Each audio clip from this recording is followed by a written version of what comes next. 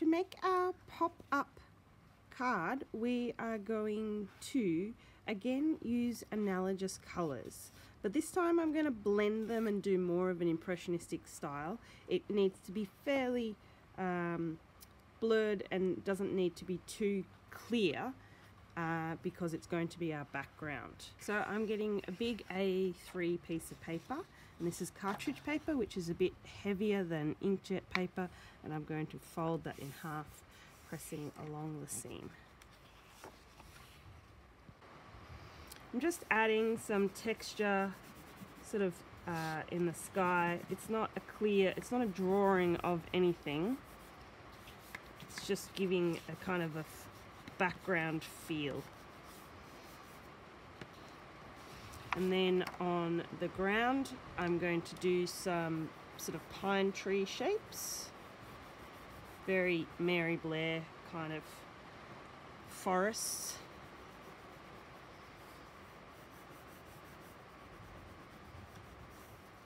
Again, very impressionistic. I'm not sitting here drawing detail. I'm just adding in some rough shapes.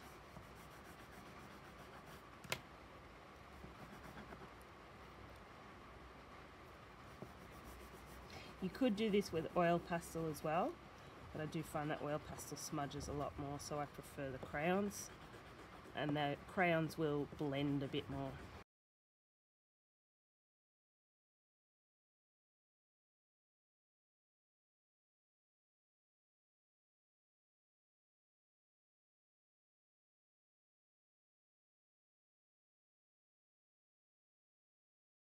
So now I'm ready for my resist painting using watercolor.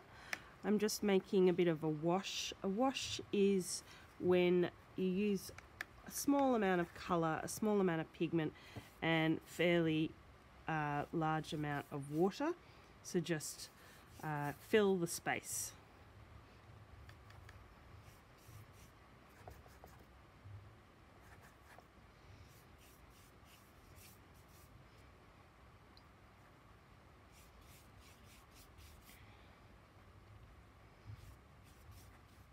Again, I don't want lines. This is just a background, and I don't mind going off the page because it gives out of the focus, out of the picture kind of perspective.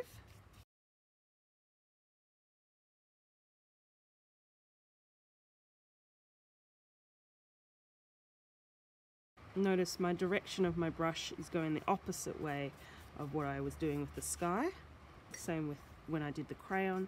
The direction of the brush is going with the trees. I'm doing horizontal lines with my trees, and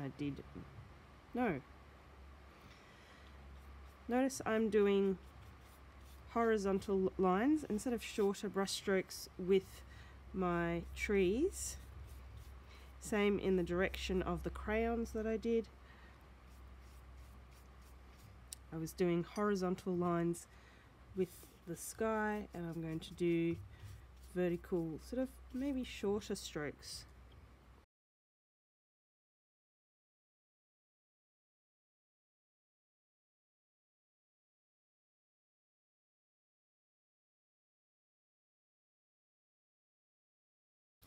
There we go, all the whites filled in with the wash, and now it's ready to go on to the drying rack.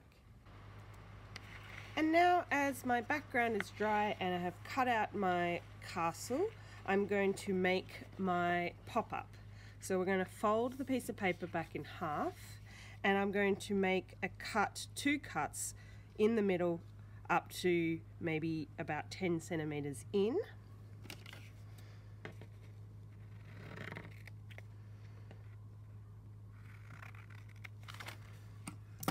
And then I can fold that so it's got a crease in it, open that up, and this is going to fold forward.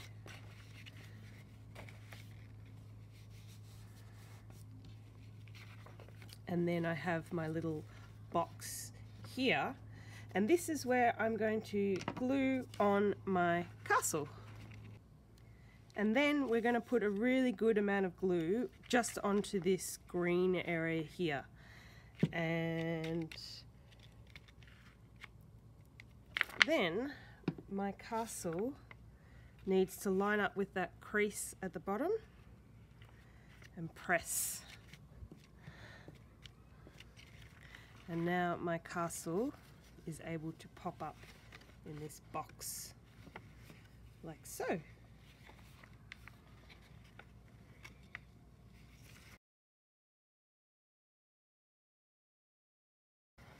And then if you have time, you could also put some extra pop-ups here.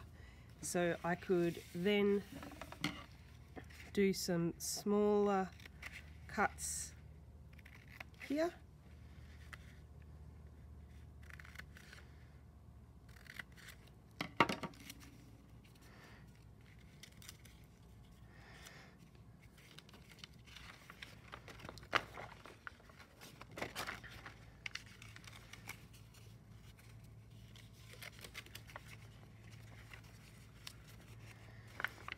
And then I'm able to put something maybe a little bit further away from the castle, like some trees or something.